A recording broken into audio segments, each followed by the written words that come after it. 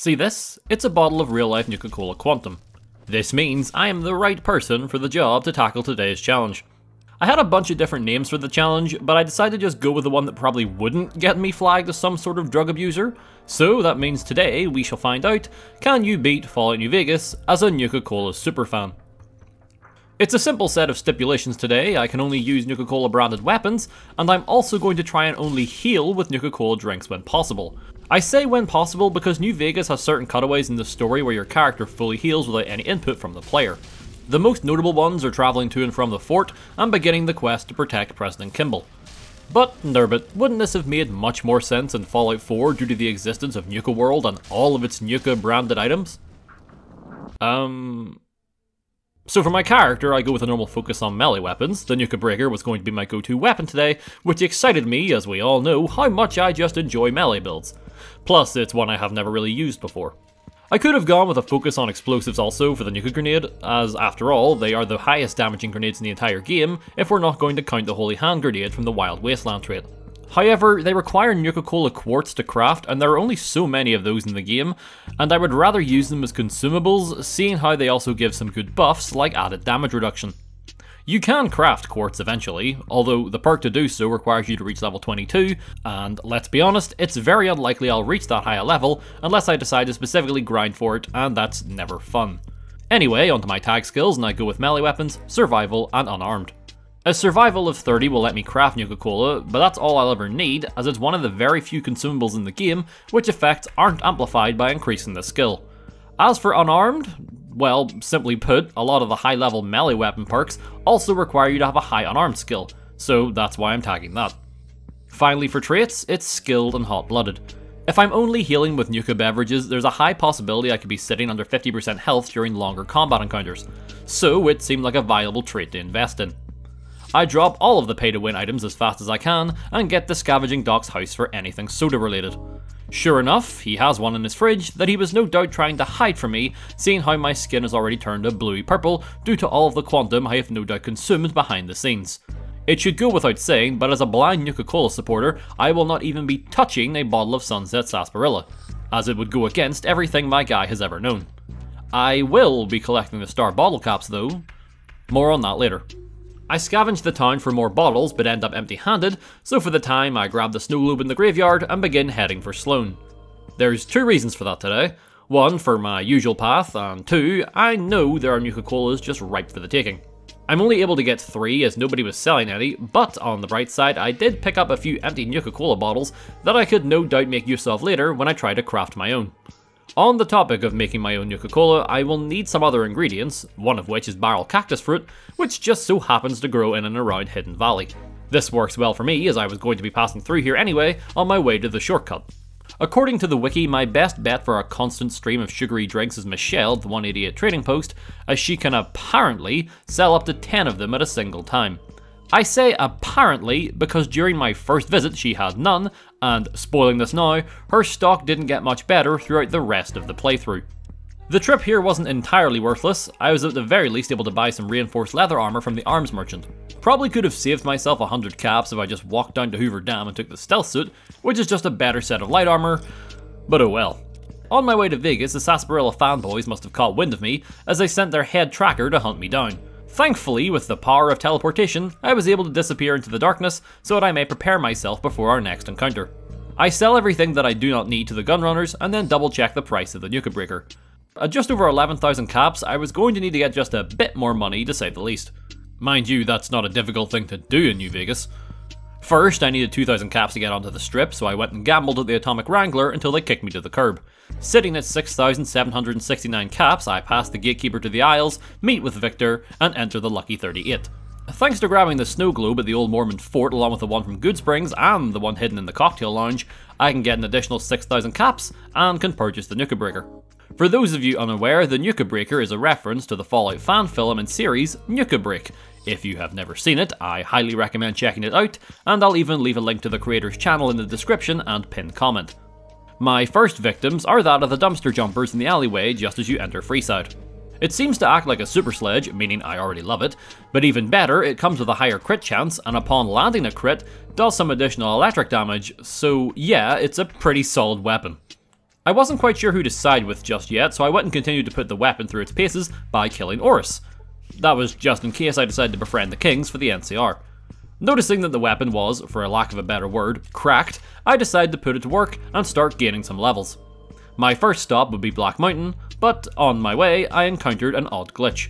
Before, when he was chasing me, I did manage to get away from Malcolm, but of course, as we know, he is a fairly persistent individual. And while I was waiting at Sloan for the sandstorm in Hidden Valley to pass, he found me once again. Only this time he didn't say his usual greeting, but rather he responded with what he will say if you're one of the few people who talk to him afterwards and don't just splat him. I'm taken aback for a moment, to be honest. He also doesn't walk away after the conversation, so considering he won't be needing his legs, I just take them instead. The centaurs in the fight pit are of no hassle, but when are they ever? Basically just blood bags of fresh experience, no matter what level you are. I grab the Brotherhood holotape while I'm here as well. Technically, I will not need it, but it's good to have should I decide to enter the bunker early and wipe them out. I could probably do it now, but I'm still lacking in healing supplies, although that is about to change. Making my way to the top, I enter the room and go to fight Tabitha. Her super sledge is no match for my weaponized consumerism, allowing me to easily win the fight. It went smoother than I could ever have expected, seeing how she never managed to land a single blow on me. I used the experience from the quest to max out melee weapons and take the travel light perk. This helped to deal with her fellow Nightkin, seeing how they were able to hurt me given that they have guns. Still able to plow through them though without losing a life, which is very nice. From Tabitha I got the storage key and could use it to get some supplies to sell, but even better, some Nuka-Cola Victory. It heals a little more than the normal variant and also restores 19 action points.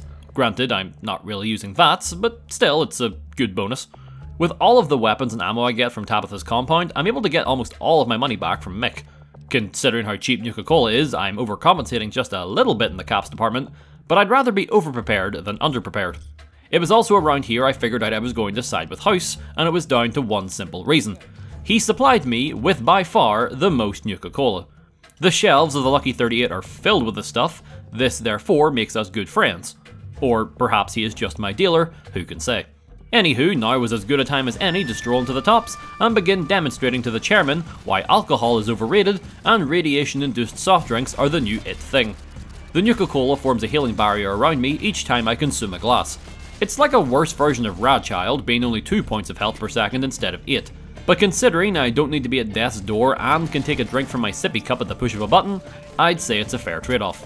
As for the man that we're here for, well, not much to say other than this may be his most pathetic death yet. He kinda just slumps to the ground like a sack of potatoes. Now, as I said, I'm siding with House. Be that as it may, I have an effective weapon and a craving for XP. This means the other two casinos are about to get a first-class course in marketing. Normally, the white gloves being able to block my attacks is a cause for concern, but given the sheer force behind every strike, I'm able to disarm most of them in more ways than one, I might add. Mortimer gets what he deserves, and because I can, I agree to help Gunderson find his heckin' son. The final white gloves attempt the old roasty toasty, to which I counter with a good old smacky wacky. Ted is shaken but not stirred, so I take him back to his father and practice my yes man run by telling him exactly what he wants to hear. At some point, House is going to want me to investigate the Omertas and I suppose potentially sign a peace treaty with them. Well, that I can do. Just sign here, and here, and here. With my business on the strip concluded, House wants me to head on over to the fort to give the robots a wake-up call. That's all well and good, but I had another objective right now, making my way for the Mojave Outpost so I can have access to easy repairs. Well, to be honest, that's one reason. I also wanted to improve my rep with the NCR, just enough so I could help them save Kimball later. Didn't feel like skipping it today, and killing Ants for Jackson and checking on Nipton for Ghost is the fastest way to get accepted. Well, I probably could have also just given Prim to the NCR, but we all know that's never gonna happen, so long as this man exists. Oh, I should also mention I tried to make my own Nuka-Cola around this stage. Turns out it's called Homebrew Nuka-Cola. All that means is it lets you play Brawl on it, but the weirdest part is that all of the empty Nuka-Cola bottles I gathered don't work. I, for whatever reason, specifically need empty soda bottles. I guess my guy is afraid of copyright issues. Which, you know what, I can understand that. Thankfully, empty soda bottles are rather abundant, so it doesn't take long at all to find some. Better yet, the Mojave Outpost has got some of the Nuka-Cola quartz I mentioned at the beginning. I just need to do the old Van Graff's bathroom trick to get them. There's also a few bottles of ice-cold Nuka-Cola. Basically, they just heal a little bit more than the normal bottles. Still, they're nice to have. We'll probably guzzle down some of them when I pay the Brotherhood a visit. On to some brief ant slaughter to raise my spirits, and then it's back to the 188, and from there down to Boulder City for a little bit more NCR rep. The strangest thing happened though when I waited until morning. Excuse me, but are you the courier who caused all of that trouble in the tops? Why? Why do so many people in these games want to follow me? Anyway, onto the cans. Benny may already be deader than dead, meaning I have no use of his lighter, but that doesn't stop me from making sure that Jessup and his friends share a similar fate. They help to capture and shoot me, they die, it's just that simple. The NCR now really like me, so much so that when I'm on my way to mark Hoover Dam on the map and grab another overexpensive snow globe, they send one of their fastest men my way to give me their number. It's a nice thought, but I know it's a fake number. Time to get back on track. It was off to Cottonwood Cove to see about finding that army. As I am making my way there from Novak, I made a point of getting Mr. Radical's radiation suit. I don't need it, but the less rads I must deal with underneath the fort, the better. Not much of worth going over on the way to the fort. A couple of golden geckos who don't understand the term personal space get educated so they won't make the same mistake ever again. So, as you can see, I am suffering from some limb damage. It's my torso, I believe, but as mentioned, the limb and any missing health are restored as soon as I take the barge up the river. Caesar takes and then gives me back the platinum chip before sending me down into the first of two bunkers I'll be visiting in the next 5 minutes. This one is fortunately beyond easy. Protectrons are some of the weakest enemies you will ever face, and while the turrets can pack a punch, every single one of them except the first are positioned in a way that by the time they see you, you can retaliate with a very deadly cola-infused strike. The blue light is from the quartz, by the way. Forgot to mention that was another side effect of the juice. Caesar is pleased that I didn't do his bidding and sends me to properly finish off house. The thing is, no.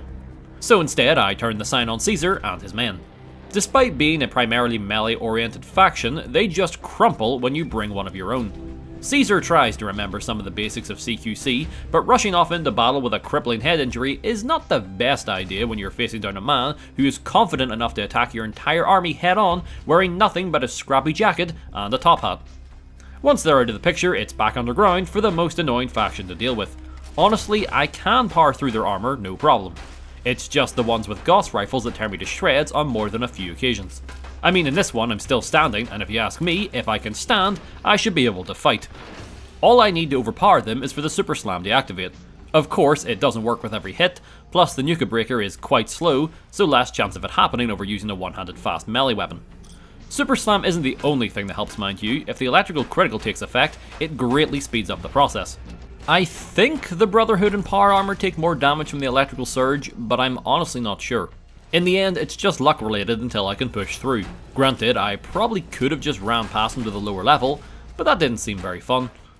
Eventually, I found the best way to deal with them one at a time was to lure them inside the clinic and hide behind these blinds so that they would funnel in slowly. This works better than I could have hoped, and before long the reinforcements stop and I can head downstairs. I've mentioned this a few times before, but if you're able to fight through the top floor, then you will have absolutely no trouble down here. There are only 3 people kitted out in power armor, and Harden seems to have less health than the normal paladins.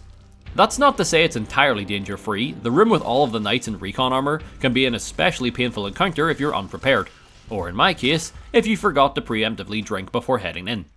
Next attempt, things go much better, and before you know it, I'm changing their passwords and blowing up their house. With the Brotherhood out of the way, all that was left was the boomers. I get asked a lot why I don't agree to the wager with George as you can get more money that way. Truth is, I know for a fact I would forget to return and get my money. Case in point, that's exactly what happened this time. I helped the boomers due to the fact they shower you with experience, and this time I helped them all out except for Jack. For once, the ants were what caused me the most issue. I guess the electrical charge inside the Nuka breaker reacted with the gunpowder in every strike because they kept exploding. Simply attacking them and backing away worked for those at the entrance and exit, but the ones near the nests would set off a chain reaction, vaporizing the entire building, and myself. Thankfully, the solution was rather obvious. I just had to lead the ants away from the main area one at a time, and once they were out of the blast zone, so to speak, I could deliver the killing blow, and then back up just enough so I wouldn't be caught in their much smaller explosion. Once they were cleared out, I was idolized, and so I got to raising the bomber. As I was in the area, I decided to grab a couple of the star bottle caps nearby. I was initially concerned about the Cazadors, but then I remembered electric types are super effective against flying types, so I was really worried for nothing. There's only a couple of star caps around here, but the real hunt will begin shortly. With the boomers convinced, it was now time to try and save Kimball. I get permission to use my weapon, so I just stand prepared at the sniper's nest by implementing the old meat grinder technique, and as you might expect, it works like a charm. With him out of the way, I disarm the bomb in the vertibird, tell Grant about said bomb, and then rather than confront the second assassin, I just steal his detonator to make doubly sure that nothing goes wrong. Doing things in this order not only causes Kimball to flee the scene as slow as feasibly possible, but it also causes the assassin to just freeze in place and never move. He was still there even after the quest was finished. With that out of the way, all that was left was to power up the El Dorado substation and start the final quest for House. But before that, it was time to gather 50 blue star bottle caps. I already grabbed a majority of them during the run since I knew this was one of my goals, so here is just some of the final ones I went to get. I got stars from the 188 Trading Post, Bighorn Saloon, Field Shack, the Crimson Caravan Company, Camp Gulf, the Grub Hub, which had its own problems to deal with, the sunken sarsaparilla truck, and finally a random house in Prim. With 50 star bottle caps, I made my way over to the Sunset Sarsaparilla headquarters to have a chat with old Festus. He gives me the real fake prize, which I proclaim is terrible, and so I travel further into the facility to find a set of double doors, which hides a metric ton of worthless sheriff's badges, the corpse of Alan Marks, and the real prize for the quest, the unique laser pistol, Pew Pew. Now, I of course won't be using that as it's not a Nuka-Cola branded weapon, but as a super fan of Nuka-Cola, I of course cannot allow this thing to exist. So with all of the sheriff's badges and Pew Pew in my inventory, I make a quick trip from Prim into the Divide. I then position myself on a nearby rock overlooking the Valley of Instant Death and cast both the badges and the laser pistol into the depths of the abyss below, never to be used or seen again, making sure that the Nuka-Cola branded weapons remain supreme in the Mojave. Well, now that incredibly stupid task is over with, I make some more Nuka-Cola as well as buy as much as I can from different vendors before beginning the final battle. In all, I was headed into the fight with 46 bottles of normal Nuka-Cola and about 1 or 2 bottles of the other variants. Seeing how each bottle of the base variant heals for a total of 50 hit points over 25 seconds, I actually have a good amount of healing supplies. It's easy enough to engage a legion in their small groups, so once they're dealt with, chug a bottle and then wait around until it's finished healing me before I move on to my next encounter. This will only be an issue when facing the Legate, as he is much faster than me, and as such, running away to heal is not an option. The fight towards him is rather straightforward with this strategy. The only mild annoyance is without the speech skill to distract the NCR heavies, I have to kill them, and as a result make enemies of the NCR right at the end of the run. Fortunately, the only NCR soldiers I have to come into contact with are inside the dam, so they don't really stand a chance in these small, confined hallways. Making it topside and have a few more Legion to cut through, although the joyous siding with Mr. House or Yes Man is that their reinforcements in the second half absolutely wipe the floor with whatever the Legion can throw at you. Inside the camp, the Praetorians rush me first, but so long as you block their ballistic fist, you can counterattack while they're recoiling, and more often than not, you can decimate them before they even have a chance to respond. So when it came to the Legate, rushing him was a very bad idea. I wasn't lucky enough to trigger Super Slam, so he just kind of powered through my attacks until his 2 nearby guards walked up, and all 3 of them proceeded to quickly pummel me to death. Second try, and I figured that using the rapid attacking trick so that he won't engage in dialogue could be effective in letting me walk right past him and deal with his backup first. This worked incredibly well, until it didn't, and Lanius hit me with the game-crashing strike. Rebooting the game, and on the 3rd attempt I do the same trick, and this time it doesn't freeze, but instead I am killed anyway when I fail to output enough damage to deal with the Legate. 4th go around and it's the same plan again, as it is honestly the best path to victory. Sure enough, luck is on my side this time. Not only did Lanius throw a grenade that hurt himself and his men, but I was able to take them out and then hit the Legate with a Super Slam attack. Once the Legate is knocked down, I can keep swinging away, which causes more knockdowns to occur, effectively stunning him until I can win the fight. A few more Legion reinforcements show up with chainsaws, but they're nothing to worry about. A few smacks disarms them or outright kills them, allowing me to approach the gate and greet the general. I had maxed out my barter skill during the run to cut down on repair costs, so I was able to use this to strike up a deal with the NCR. I've never done that before when siding with House, I believe, so that's neat. Speaking of, the man himself approaches me, finishing the game and proving yes, you can indeed beat Fallout New Vegas as a Nuka-Cola superfan. I would say it was quite an enjoyable run, but we know that's always the case with melee weapon builds for me. I joked about it at the beginning, but if people want to see it, I could definitely try this idea again in Fallout 4 at some point. Making use of all the items in Nuka World could be a lot of fun. Regardless, that's going to be in this challenge video. If you enjoyed what you saw, consider giving the video a like, and you're interested in more challenges in the future, feel free to subscribe. Try to one of these videos every week. My name is Nerbit, stay safe everyone, I'll see y'all in the next video.